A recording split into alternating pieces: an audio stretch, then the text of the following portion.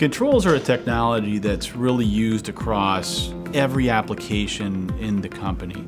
So whether it's the engine controls or traction controls on a locomotive, or the FADEC or avionics on an aircraft, or the controls on a gas turbine or a reciprocating engine, or an oil and gas pipeline compression system, all of our machines have controls driving their behavior, really making sure that they're performing the function that the customer needs and providing the performance that our customers demand.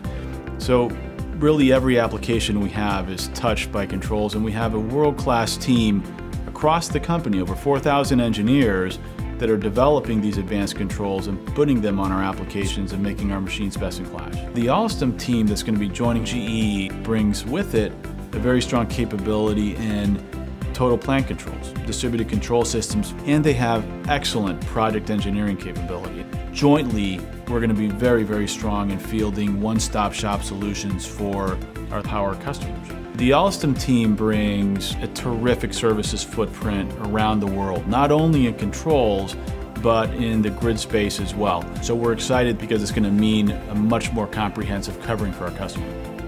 Our customers get a lot of different benefits, ranging from the unit controls on the gas turbines and steam turbines, all the way through the distributed control system that runs the full electrical and mechanical balance of plant.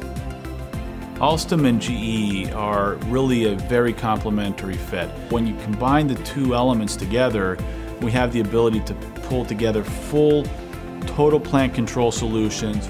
That's the power of the combined team in terms of controls.